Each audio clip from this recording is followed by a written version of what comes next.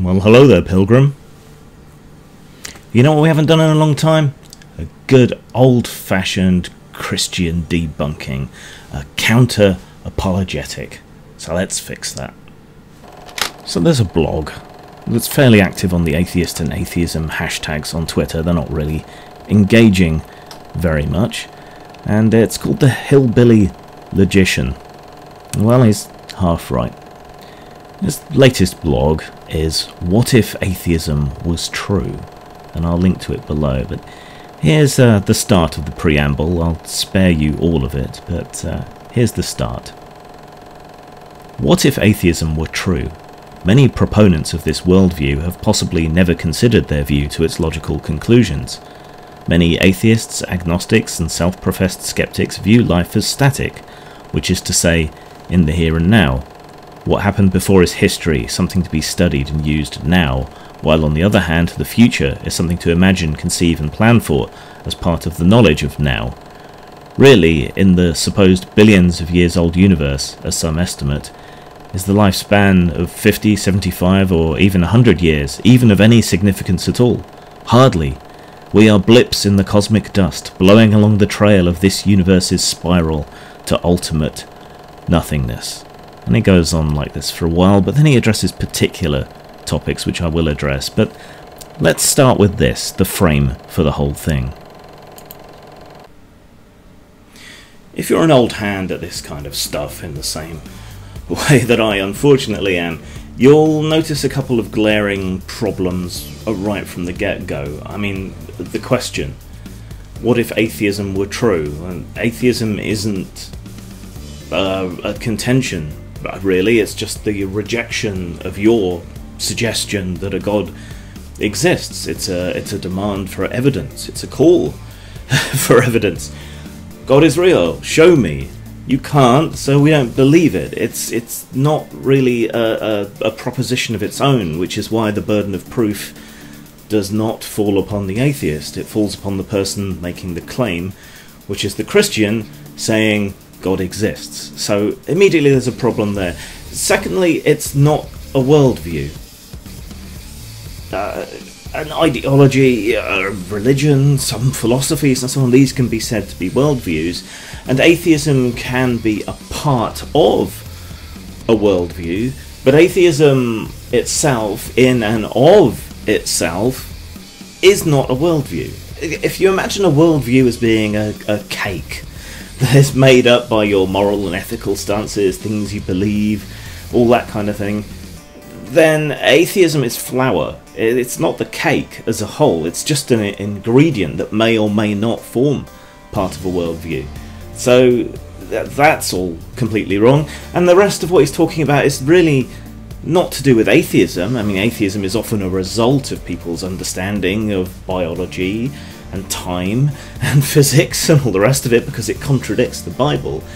But your beef there, mate, that seems to be with science, with reality, with external reality, insofar as we can make out what's true about it. Not with atheism. But let's move on to some of the other things that he talks about, because they're a bit more meaty. The first subject he touches upon is justice. He claims that without God, the idea of justice vanishes.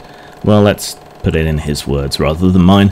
First, the idea of justice vanishes. Vindications for the wrongs of the world we live in are non-existent. Values and morals are not objective, and truly unaccounted for in the grand scheme of things. Hitler will not be punished for his war on the Jews and many other groups. There will be no reconciling the past wrongs or punishment for the ills of the world. The tyrants of old, the butchers of yesteryear, and the criminals of the past are just dead, and just as dead as the good, the right, and the just. And of course those are illusions. Justice is not going to prevail. It won't. There is no final courtroom, no final charge to answer to, or punishment to mete out. Life is meaningless in the grand scheme of things. For what purpose do we exist? And worse, is there ever a reckoning of past wrongs, which seem to have gone unpunished? Justice is purely an illusion, if atheism is true. Well, there's a number of problems here. First of all is a fallacy which I haven't been able to find a real-life corollary to, but in the book Anathema, it's known as Diax's rake, and basically what it means is, just because you want something to be true doesn't mean that it is. That you want there to be some après v justice court whereupon your lives are weighed, balanced, measured, and the evil are punished and the good are elevated and so on, just because you want that to be true doesn't make it true, no matter how much you wish it were true. I might wish I was laying on a beach somewhere getting blowjobs from half a dozen pretty young women. I'm not. No matter how much I wish that was so, it is not going to happen. And so it is with God and heaven and all the rest of it. So justice, we still have hope for justice, but we have hope for justice in this world. Here we can punish people, here we can reform people, here we can remember and elevate and honour the good people, and here we can punish and forget and so on, or recall the misdeeds of the bad people. Now, these morals are relative, but we have a certain common baseline due to our evolutionary ancestry in very, very, very, very broad and non-inclusive terms. You could say that is that altruism and cooperation are good, selfishness and cheating are bad. That's about as broad as you can get. And then contexts and civilizations and comfort and wealth and so on all make a difference. If someone steals a loaf of bread purely to spite the baker, that's one thing. If someone steals a loaf of bread to feed their family, that's another. There is no black and white when it comes to morality, when it comes to ethics. Everything is an individual case. Yeah, we can make certain broad demands, but these always have to constantly be interpreted and checked, and so on. You're not appealing to an objective standard of justice either. All you've done is you've taken an off-the-peg system and you're adhering to that for some reason. But just because you believe something to be true, need something to be true, want something to be true, doesn't mean that it is. Then there's some specific problems. Now I'm going to assume, probably safely, that as a hillbilly Christian apologist, yeah, you're Christian. Correct me if I'm wrong. But consider this. The God that you profess to exist does not just punish people for being bad. He doesn't just punish the Hitlers. In hell, Hitler would be alongside, say, Gandhi. Okay, he's not the saint that he's pictured as being, but it's just for the sake of a comparison. Someone who is thought of as a good person would be in hell right alongside Hitler because he didn't believe in the right magic man in the sky. That's not just. Also, any transgression that we do in life, if we assume that your God exists, will result, into Christian theology, in infinite punishment. You are in hell forever, being tortured for all eternity, which means that is automatically not just. It wouldn't matter if you genocided 6 million people or whatever it happens to be. An infinite amount of punishment will always outstrip any finite amount of damage or sin we could ever do. So the God that you propose to exist is inherently unjust anyway. But there's no reason to think it exists, and your wishing it were so isn't going to make it so either. The next topic he touches on is that of hope. Hope vanishes in the light of the truth that atheism presents. What could we hope for if the world is random, chance, and pure luck? No grieving mother who is despondent, depressed, and mourning the loss of a baby, a young adult in battle, or the spouse of 50 years could hope to see their face, hear their voice, or be with the love that existed in a particular point of time. Hope is an expectation of a future event which will be better than the present. Atheism offers no support for hope, offers no reason to ultimately hope in anything but extinguished existences of all life and matter itself, or at least the forms as they exist now. Hope is illusory, not to be trusted and grasped. If atheism is true, life truly is random chance, atoms bounding off hopeless items and affecting other hopeless entities. What is hope but sheer fantasy of expectations that are grounded ultimately in nothing, worse than brains in vats, if atheism is true? Of what use is false hope. If you are lying in a bed with cancer, say, and for your own good the doctor decides to lie to you and say that you don't have cancer, doesn't put you through chemo, doesn't put you through anything else, sends you off home, happy as Larry, not a care in the world, wouldn't you rather be told the truth? Right action, to borrow a term from Buddhism, can only follow from right knowledge. So if you want to deal with the world as it is, as we all ultimately have to, you have to recognise the world for what it is and the truth of what it is. A comforting lie is in the long run worse than useless, worse than the truth, because you can't make your life better, you can't grasp for hope, you can't aim for a better outcome if you don't deal with the world as it really is. So, and I feel I'm going to be repeating myself a lot here, but just because you want something to be true doesn't mean that it is. That you want for there to be a heaven, that you want for you to see your loved ones, all of this, that doesn't make it true. Just as wishing for anything else doesn't make it true. When we all fear death, that's an evolutionary byproduct. Of course we fear death, because we want to live, we want to reproduce, we want to raise our young, and if we're dead we can't do any of that. Any creatures that didn't have self-preservation would have died out.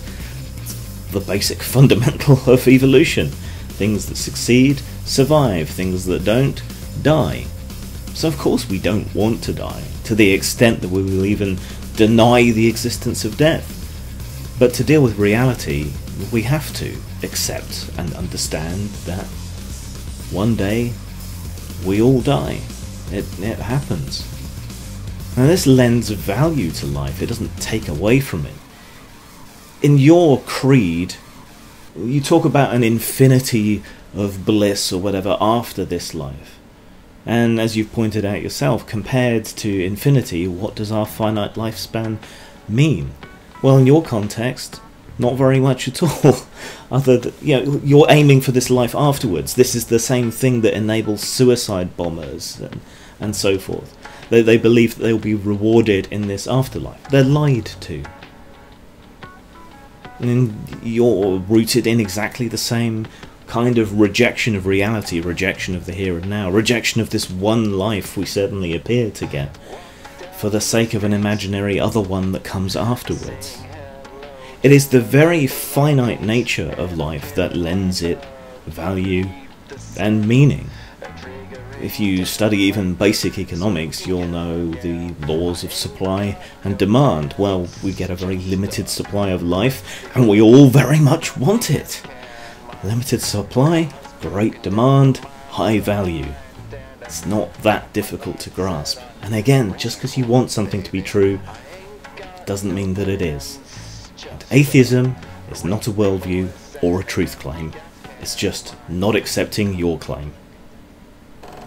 Death. What about death for atheism, if true? Christ's death at Calvary was useless, his resurrection a creation of fantasy and fiction. Death is victorious, death does reign, and it conquers and destroys all. Our moon, sun, stars, and yes, planet, and the entire universe will succumb to death. There was not a payment for sin at the cross in Israel some 2,000 years ago. Death took an itinerant Jewish rabbi to a cruel measure of demise for no apparent reason. To suffer and die as his message meant nothing. Atheism is grounded in the nothingness of hopelessness and death.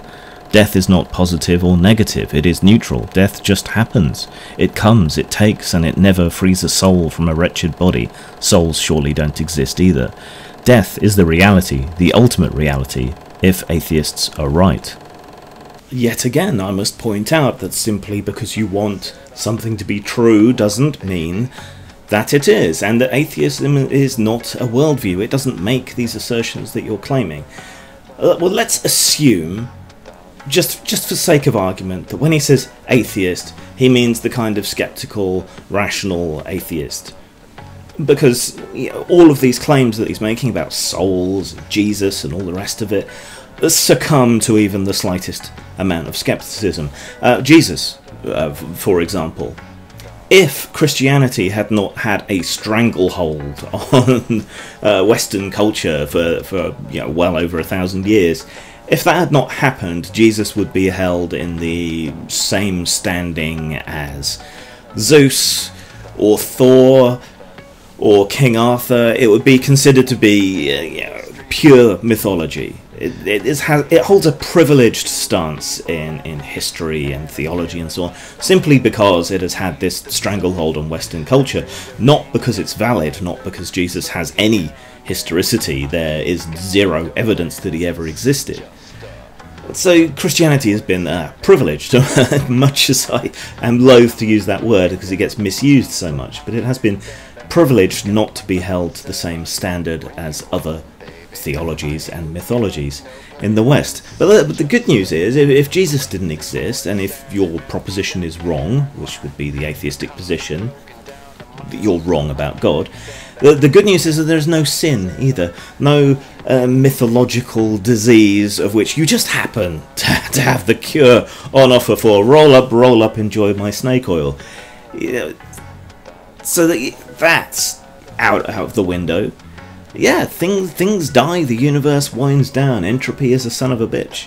And the only way we can ever hope, even faintly, to conquer any of these things is to actually deal with reality as it is. Perhaps we can engineer our telomeres so they don't degrade. Perhaps we can learn to upload our minds into some computational substrate of reality.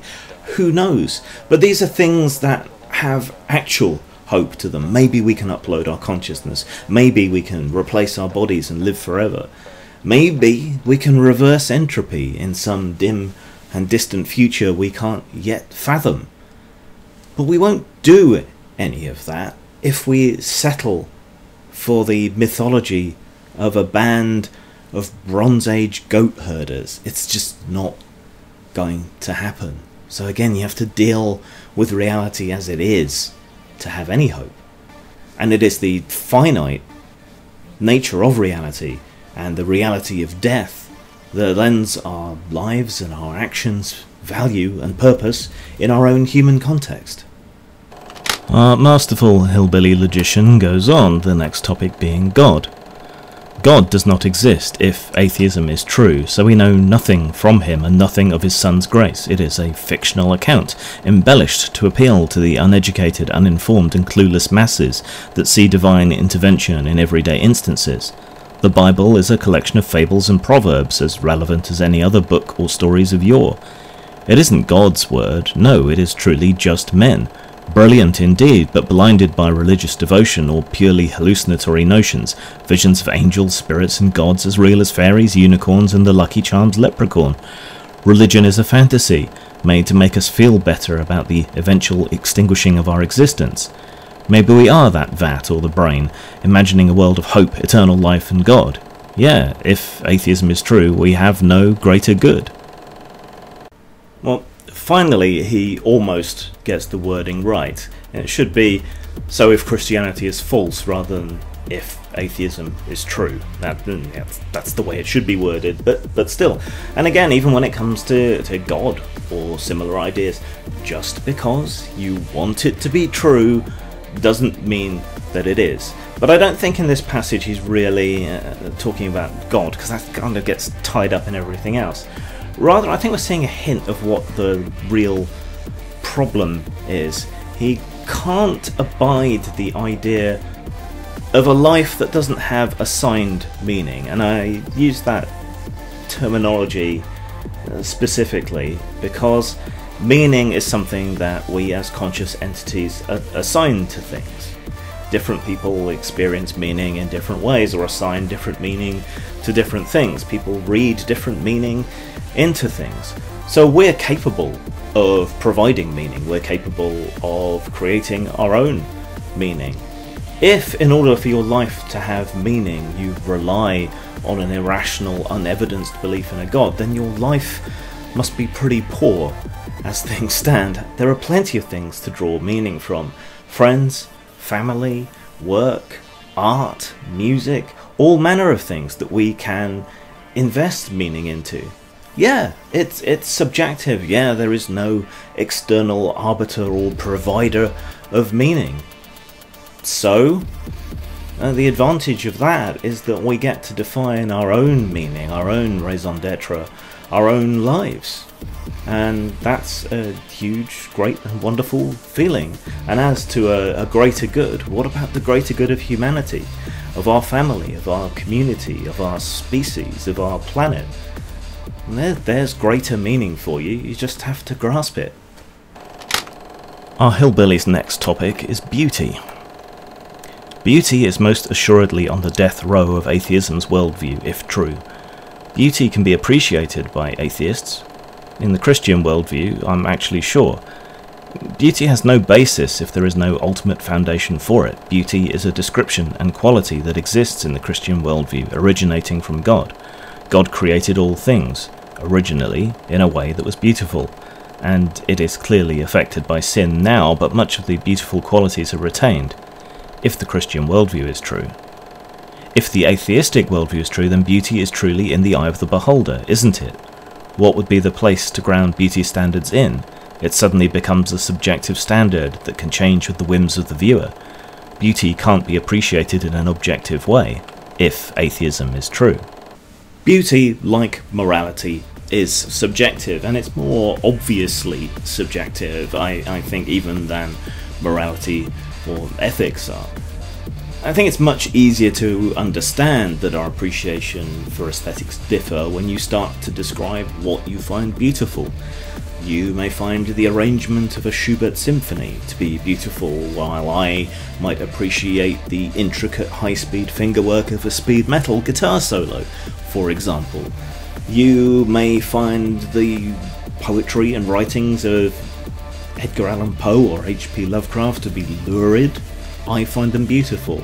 I have no time for literary fiction, because it tells no story, it goes nowhere. I have no appreciation for it, and it means nothing to me. People's likes and appreciations when it comes to art, music, film, television, yeah, you name it, they differ enormously. But there are some qualities that we can say are almost universal. There's experiments that have been done asking people to not to write words, but to draw them, and harsh sounding words with lots of type sounds and so on. People all over the world draw as spikes, whereas more rounded words, like round, for example, people describe using a circle, or a soft and squishy form for the most part. So there are common aesthetics across humanity. You know, that's subjective too, but it's broad across all of humanity. You know, there are certain standards like waist to hip ratio, facial symmetry and so on that we tend to find beautiful, and there are patterns in nature, a result of nature following the Fibonacci sequence or the golden ratio that cultures tend to find beautiful.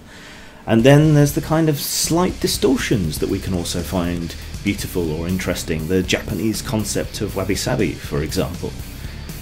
But it's obvious that it is subjective, and what few objective measures we can point to are indications of health and symmetry. You know, all living cells divide, so you inevitably end up with symmetry, usually bilateral, sometimes even bigger. But these are things that we see as beautiful because we have evolved to see them as beautiful, to recognise a well-formed mate, or a good place to stay with water and that's calm and relaxing, things like that. This is what beauty is. It doesn't require some external God force to assign it meaning. We can assign it subjective, contextual meaning ourselves. And just because something is subjective doesn't mean it isn't true, it just doesn't mean it's real in an objective sense. The next topic is what he calls the boundary effect, which is the last thing he covers. The last thing I will consider, if atheism were true, is boundaries. Rules, regulations, laws, or whatever you want to call them. I'm not talking about morals, even though there's an element of boundaries in morals, but in a larger universal sense. If atheism is true, there would be no boundaries, no standard, and no way to measure anything. God is a ruler in the kingdom sense, but a measurement ruler too. By him we measure all things, truth, standards, and anything else you can think of. Let me illustrate with the most mundane anecdotal illustration that I can think of. It is true, so it carries much greater weight. I lived in Cincinnati for a year while I completed my degree in mortuary science. In travelling between my apartment and the college, I encountered numerous stoplights along the route. One late fall day, while most of the leaves were still on the trees, a freak ice/snowstorm struck. It was very mild, and it was a very brief storm, but the leaves and the snow, sleet, ice combined for havoc on the power lines citywide. As a country boy in the big city, the prospect of driving through a city with no power to control or run the stoplights had me nearly panicked. My fears were quickly dissolved as the journey to school was uneventful, as at every stoplight, everyone, to much the surprise of me, treated each stoplightless intersection like a four-way stop. Each driver proceeded at their turn, with everyone being courteous, considerate and orderly. To the atheistic worldview, this situation proves that morals are a social construct. By necessity we do the moral thing. I saw it much different. I saw the boundaries of life, the things that we appeal to, ultimately at work. We followed a law, a rule, a boundary which no one forced us to use. No police officer was at any intersection that I passed through.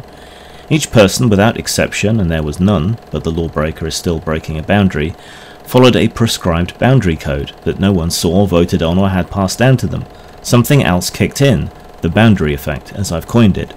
Simply stated, the boundary effect is the idea that intuitively we have certain boundaries that exist in our very being, which are universal in our collective awareness. We know where these boundaries are, and the boundaries dictate our movement. Yet, if atheism were true, the boundaries seem useless. Human beings exist at a kind of crossover point. In some ways, we're more like insects, eusocial insects, such as ants or bees or so on. We can cooperate on a large and massive scale. On the other side, we are capable of being remarkably individualist and remarkably selfish. So we're somewhere between the two, and each person varies in their commitment to the whole or their commitment to the self.